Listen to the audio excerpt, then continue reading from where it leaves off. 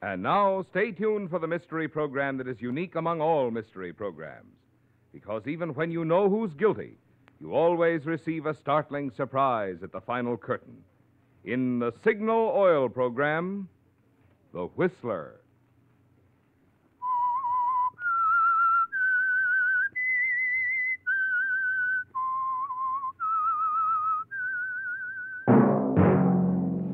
Signal, the famous Go Farther gasoline, invites you to sit back and enjoy another strange story by The Whistler.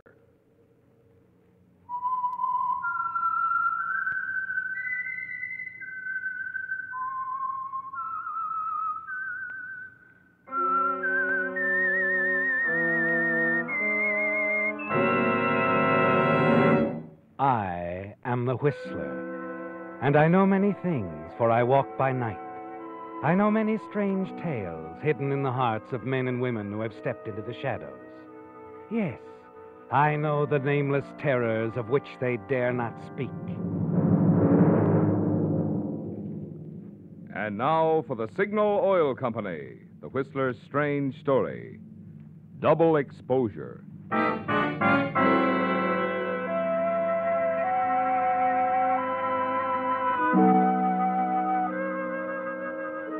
It was a summer's evening, quiet, calm, matching the gentle atmosphere of the quaint artist town of Cypress Point on the California coast.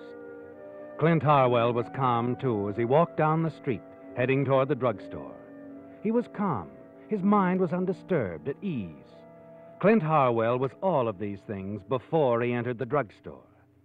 Yes, he could even take pleasure from the fact that the local newspaper was to run his picture in an early issue, under the heading, Famed Architect to Wed Local Novelist. There would be a story about the homes Clint had built, too, the pertinent facts about his background. And there would probably be little, if any, mention of the tragedy that had touched his life early last year. The accidental drowning of his wife, Corinne. In the drugstore, Clint waited with his back to the proprietor and customer that he was waiting on. That'd be all, Mr. Willis? I think so, Doc. No razor blades, toothpaste, anything like that? Got 'em all, Doc. Well, I'll just wrap up these things for you. Be right there. Oh, no hurry, Doc. Any more trouble with those protection racketeers, Mr. Willis? Oh, I keep hearing from them. It's a dreadful thing, you know. Terrible. I certainly wouldn't give in to them. Yeah, there you are, Mr. Willis. Drop in again. Sure thing. Good night, Doc. Good night. Well, I believe I know what you want, Mr. Harwell. Yes, sir, your pictures. Oh, got 'em developed, Doc? Oh, certainly. I do all that work myself, you know. Have the lab in the back. Really? I didn't know. Oh, really? With all the seasons you've been coming down here? Well, anyway, they're ready. And believe me, they turned out fine. Let's see now. Check the file. C.D.E. Fraser Harris Harwell. Yeah, there you are. Oh, thanks, Doc. How much is that? $1.39. Fair enough. Thank you. Oh, here you're settling down here now. For good. That's right. Retiring? No, not exactly. I'll build a few houses. You know, new types. Give me a chance to experiment. Uh-huh. Hey, by the way, Mr. Harwell, perhaps this isn't the time to mention it, but this is the first time I've had a chance to. I'm awfully sorry about Mrs. Harwell. She was such a wonderful person. Yes. Well, good evening, Doc. Good evening, Mr. Harwell. Drop in again.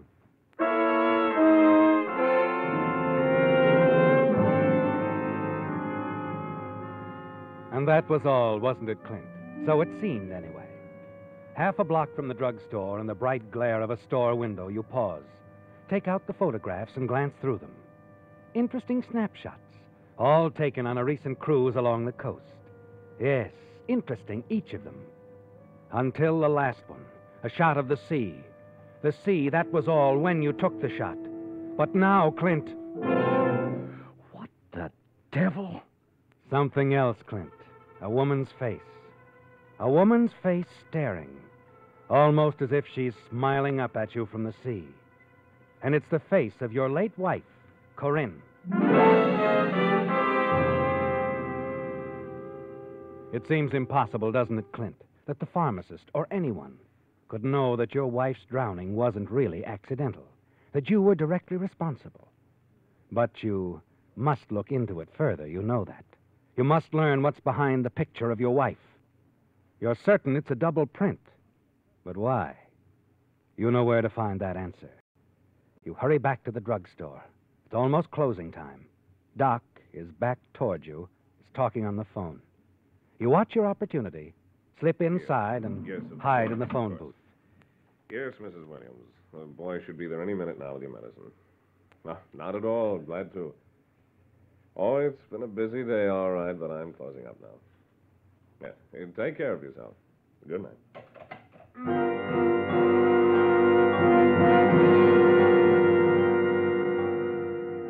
The minutes seem years as you wait, don't they, Clint? Then finally, Doc Ainsley's gone. You hurry from the phone booth to the dark room in the back of the drugstore. You close the door, snap on the light, and gasp at what you see. Good Lord. Surprised, Mr. Harwell? What? Thought you'd have my dark room all to yourself, huh? Yes, I guess I did. How did you know I was here? Saw you when I left. Phone booths don't make very good hiding places, you know. Anyway, I sort of figured you might have something on your mind, something to do with pictures. Yes. These pictures on the wall. I'm afraid I don't understand them, Doc. Not at all. Is it so hard to understand, Mr. Harwell, that I'd want to surround myself with beauty? Your wife was beautiful, you know. I made all these pictures of her myself, covered my walls with them. You were in love with Corian? Why, I had no idea. Yes, I was in love with her. I don't believe even she knew that, though I never told her. I didn't want to spoil the friendship we had. You and Corinne? But when? I mean, how could you have known her? You left her alone a great deal of the time, Mr. Harwell, remember? The last few years, especially. She needed someone just to talk to. She used to come here to the drugstore. We became good friends. She told me lots of things. Well, all right. So you and Corinne were good friends. Then I assume this snapshot, her face looking at me from the sea, that's all your idea, huh, Doc? Just a simple double print, Mr. Harwell. Call it bait if you want to. The point is you rose to the bait. Why?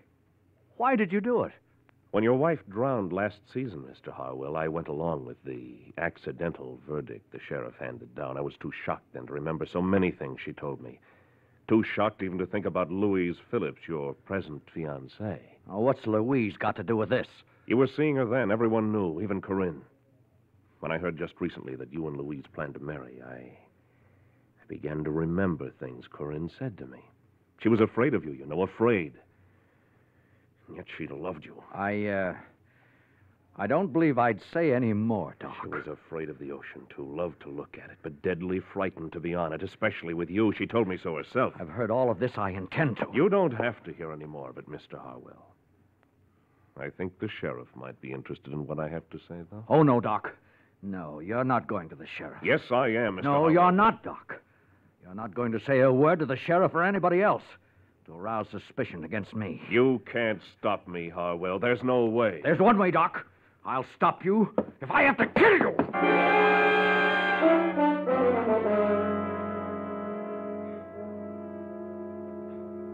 It seems minutes later, doesn't it, Clint? Minutes that are actually seconds when you stare at your hand, at the heavy piece of photographic equipment that it holds. And then you glance down at the floor of Doc's darkroom. React again, shocked clean through at what you see. I did it. I did what I said. I have killed him.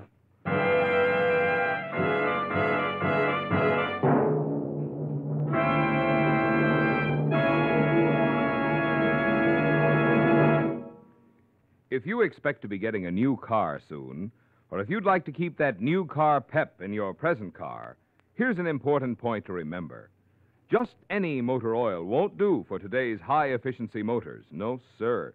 They need special protection against corrosion, wear, and carbon if they're to give you the long, trouble-free service you have a right to expect.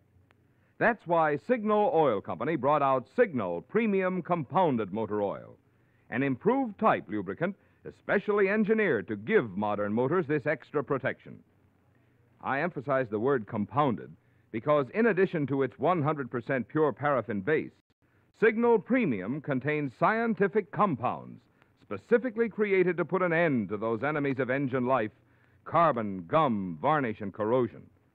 Thus, by keeping wear down, Signal Premium compounded motor oil keeps performance up. So if you want to keep your motor young, make your next oil change a change to this extra duty Signal oil that does so much more than just lubricate. Change to Signal Premium compounded motor oil at the same station where you fill up with the famous Go Farther gasoline. Signal, that is.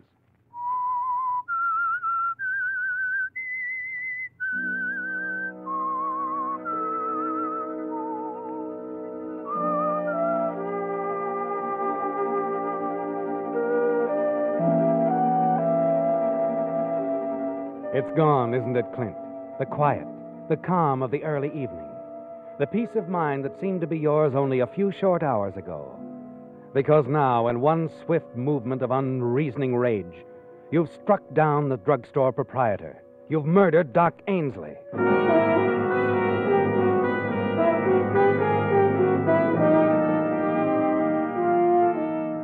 It's all like a nightmare, the way Doc felt about your late wife. And then as the panic subsides, you know what you must do. You turn, quickly remove every picture of her from the walls of the darkroom, wipe your fingerprints from the murder weapon, turn out the lights, and slip out the back way and home.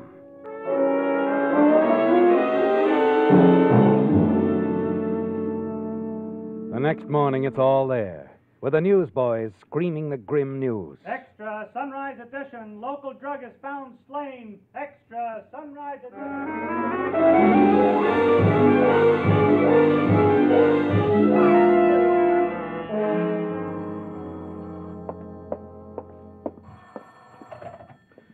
Hello?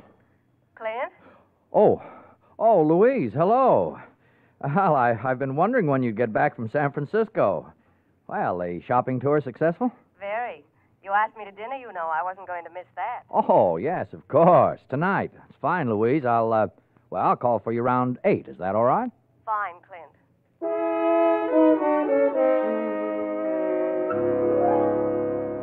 You're relieved as you hang up the phone. It could have been a very different call, couldn't it, Clint? But you're safe now, aren't you? Safe in the knowledge that no one saw you anywhere near the drugstore. There would have been some word, you're certain of that, too. But that evening, as you and Louise return to her home after dining out, you receive a surprise. Well, here we are, Clint. Come in for a nightcap? Why, a pleasure. It's a pleasure to unlock my little hacienda again. Yes, I'll bet you missed it being away all week. I did. I couldn't decide which I missed more, my house or my fiancé. Oh, darling. Clint. You know, sweetheart, we've never talked about our house. Oh, I'd want to design it very specially. A big one for us. Big, small. What's the difference? Sit down, darling. I'll get some ice. All right. Well, I don't know. There could be a great deal of difference, Louise, at that. Not in the number of newspapers that pile up when you forget to tell them you're going to be away. I suppose not. Of course, the only news in this town today is about Doc Ainsley, poor devil. Oh, and the curio store fire. I know. I threw all the newspapers away but that last one. Did you read about the witness? The witness? It's right there in the paper at your elbow. Read it while I'm fixing these. Witness? O.B. Willis, the man who owned the curio store that was burned, he was hurrying down there when he saw someone rush out of Doc's drugstore. He says he could identify him again if he saw him. What? Well, that's what he says. Why, Clint, what's the matter? Huh? Oh, nothing. Nothing really. I was trying to remember. There's something important. Something I had to do this evening. Well, you needn't look so stricken about it. Besides, I'm the only thing that's important to you this evening. Oh, I remember now. A call, Louise. A call I must make tonight. It's quite important. All right, darling, make a call. The phone's right there, you know. No. I mean, I can't make the call here, Louise. It's, a little surprise. It has to do with our wedding, darling. It's a secret. Why, Clint, how romantic. I really hate running out on you like this, but, well, you do understand it's rather special. After all, it's very important.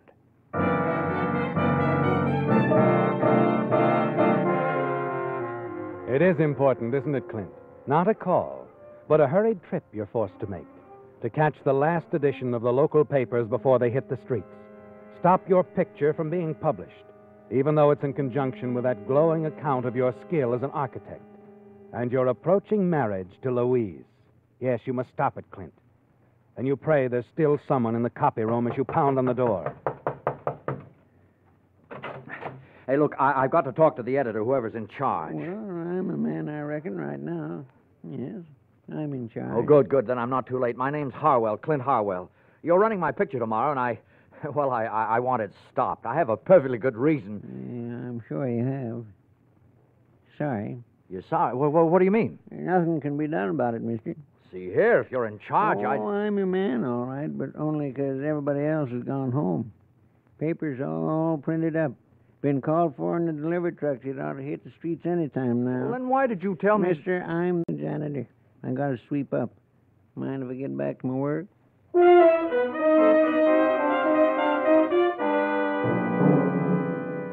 You're too late, aren't you, Clint? And you know what will happen as soon as O.B. Willis sees your picture in tomorrow's paper. And you're certain he will see it. He'll go to the sheriff, identify you as the man he saw running out of the drugstore the night Doc Ainsley was murdered. You hurry out of the newspaper office, and with each step, the panic within you builds. You've got to fight it off, Clint. Get a hold of yourself and think things out. You could run away tonight. Yes, but you know what that would mean. The end of everything you've worked for, your career. And there's Louise, too. You can't bear to think of losing her, can you?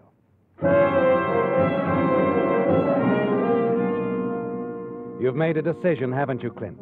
And 10 minutes later, you arrive at a small cottage near the beach. Push through the gate.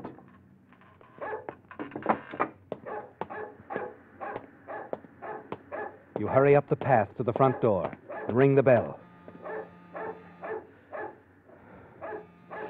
Oh, come on, answer the door.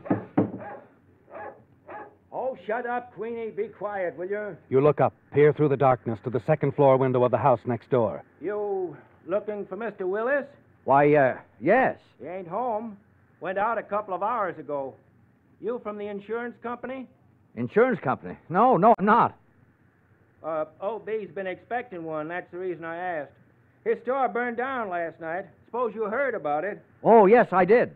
Imagine that's where he is now. Down at the store with the workmen boarding up the place. Oh, why don't you try there? Oh, thanks, but it's not really important. I'll see him in the morning.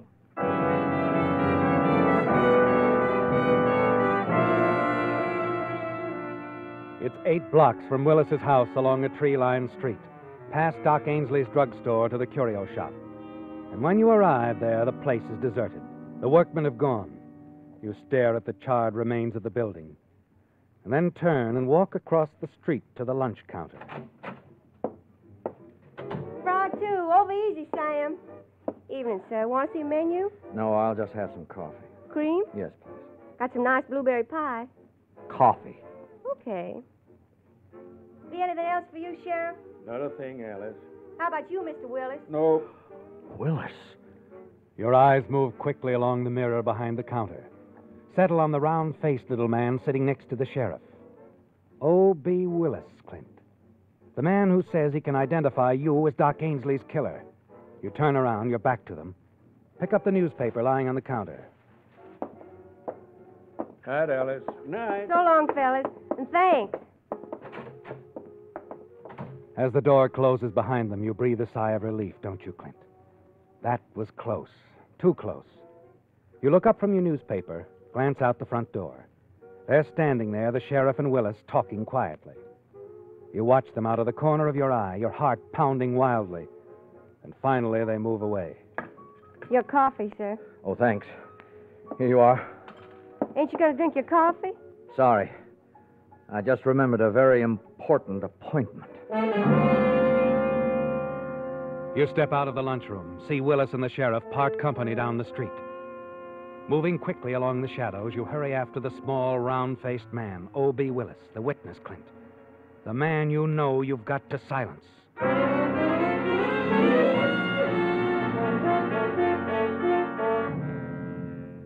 You're only a half block behind him now as he makes his way along the deserted, dimly lighted street. And then he turns into the park, slumps down on a bench, lights his pipe. You circle through the trees until you're standing directly behind him. Then, clenching the heavy rock tightly in your hand, you lift it high in the air. It'll all be over in a moment, won't it, Clint? You're about to step out and smash the rock down on his head when... Hello! Quickly, you draw back into the shadows as you see this man approaching. That you, O.B.? Huh? Oh, evening, Perry. Oh, evening. Thought you were still in San Francisco. Got back this afternoon. Oh, good to sit down. Been on the go all day. Say, a lot's been going on around here while I was away. Just heard about Doug. Yeah, it's a shame. A doggone shame. Hey, tell me you saw the killer. That's right, Perry. Running out back of the drugstore. Get a good look at him, did you? I sure did. I'd recognize him anywhere. I was on my way to the fire when I saw him. Oh, yeah. Sorry to hear about your fire, O.B. Them protection racket boys, huh? Yeah. Dirty skunks. One of them called me at the house just a little before 11. Said it was too bad I hadn't joined the association, because something was going to happen to my store. How do you like that? That's when I ran down to the store, but I got there just a little bit too late. You insured, ain't you? Yes, and it's a good thing. I had a lot of money invested in that shop. You know, O.B., I've been thinking. Maybe there's some connection with Doc's murder and the fire at your place. How do you mean? Well, them protection boys again. At the time some of them were setting fire to your place, maybe a couple of strong-arm boys were over at Doc's, putting the pressure on him to sign up. Maybe they pressured too hard, killed Doc accidentally. Say, I never thought of that. It could have happened that way, O.B. Sure could have happened. Just like that. Yes, sir. He's right, isn't he, Clint? The blame for Doc Ainsley's death could very well be placed on the hoodlums who burned down Willis's store. And they could be blamed for killing Willis, too. It's a perfect setup, isn't it? Yes. And it makes it all so much easier for you now to kill him.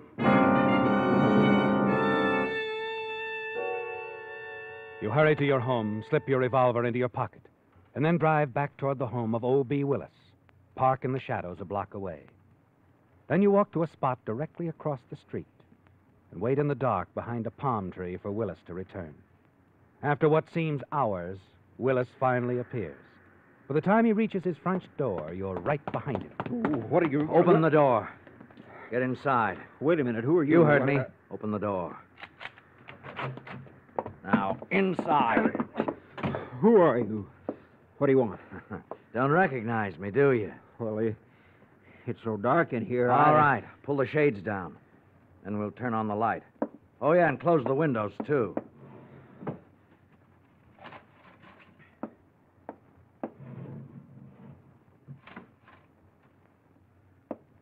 All right, now the lights. Well? Recognize me now?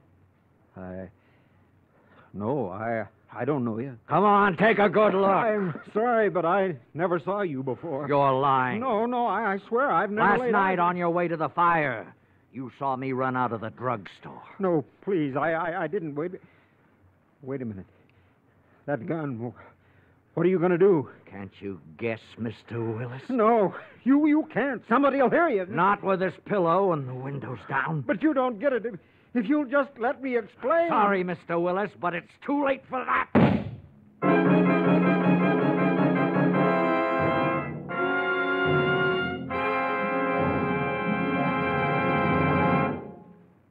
Now, here's a clue toward solving another mystery that's puzzling a lot of you. How to make today's shrinking dollars by full value. When it comes to gasoline dollars, if you want to be sure you're getting all the mileage you're paying for, naturally you want Signal, the famous Go Farther gasoline. But mileage, mind you, is only one of the benefits you notice when you power your car with today's Signal, the gasoline that's engineered to help your motor run more efficiently. In addition, you'll enjoy flashing pickup, smooth, purring power, the kind of going that gives you more smiles per gallon. Yes, driving pleasure and gasoline mileage are like birds of a feather. They go together. Want proof? Just try a couple of tankfuls of Signal. Let the action of your own car show you why drivers interested in economy, as well as those who insist on peak performance, are both switching to Signal, the famous Go Farther gasoline.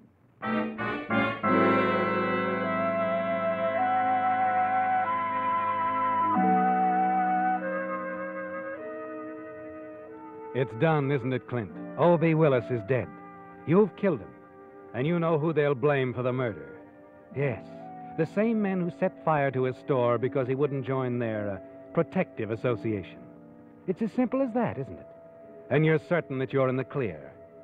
You step over the limp form lying in the middle of the room and slip your gun into your pocket. You'll drive to the beach, toss it into the sea. Then the only link connecting you with the killing of O.B. Willis will be missing forever. You turn out the lights, step into the hall, open the front door, and start toward the street. And then you stop, stunned, as a car stops in front of the house. It's the sheriff's car, Clint. Hello. Why, Sheriff Carnes. Who are you? Clint Harwell. I'm a friend of O.B.'s.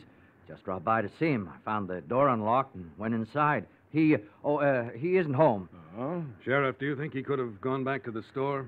Probably. Oh, Mr. Harwell, this is Johnny Fain, insurance adjuster from San Francisco. Mr. Harwell, how do you do? Mr. Fain is here to settle things with Willis. That's right. You see, we've found the man who set the fire. You have? I had an eye on him since Mr. Fain's company tipped me off about him 6 months ago. The man's a well-known arsonist. Burned down 2 other stores in 2 other cities during the past 8 years. Wait a minute. You mean... O.B. Willis. We're convinced he set fire to his store himself. I don't understand. What about the men who threatened him, the protection racketeers? Oh, it's just a gag. He's used it before, too. But he couldn't have set the fire. No, at 11 o'clock last night... He said he was walking past Ainsley's drugstore, saw Doc's killer. Sure, that was his alibi. That put O.B. half a mile from the fire when it started. So he wanted us to believe. You mean he lied? Yeah, that's right. Willis didn't see Doc's killer. He wasn't anywhere near the drugstore at 11. He was setting fire to his own curio shop. Oh, no. It can't be. Well, we'll go on inside and wait for Willis to show up. You'd better come in with us, Mr. Harwell. You don't mind, do you?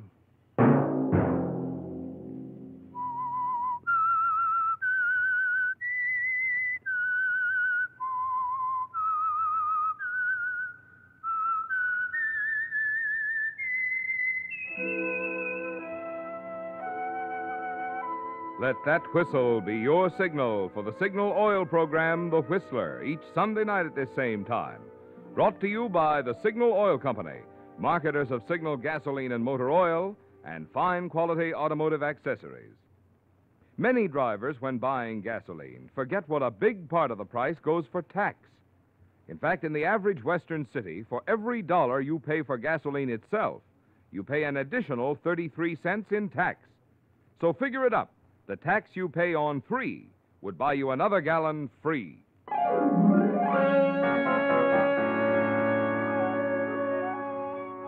Featured in tonight's story were Bill Foreman, Joseph Kearns, and Charlotte Lawrence. The Whistler was produced and directed by George W. Allen, with story by Joel Malone, music by Wilbur Hatch, and was transmitted to our troops overseas by the Armed Forces Radio Service. The Whistler is entirely fictional, and all characters portrayed on The Whistler are also fictional. Any similarity of names or resemblance to persons living or dead is purely coincidental. Remember, at the same time next Sunday, another strange tale by The Whistler. Marvin Miller speaking for the Signal Oil Company. This is CBS, the Columbia Broadcasting System.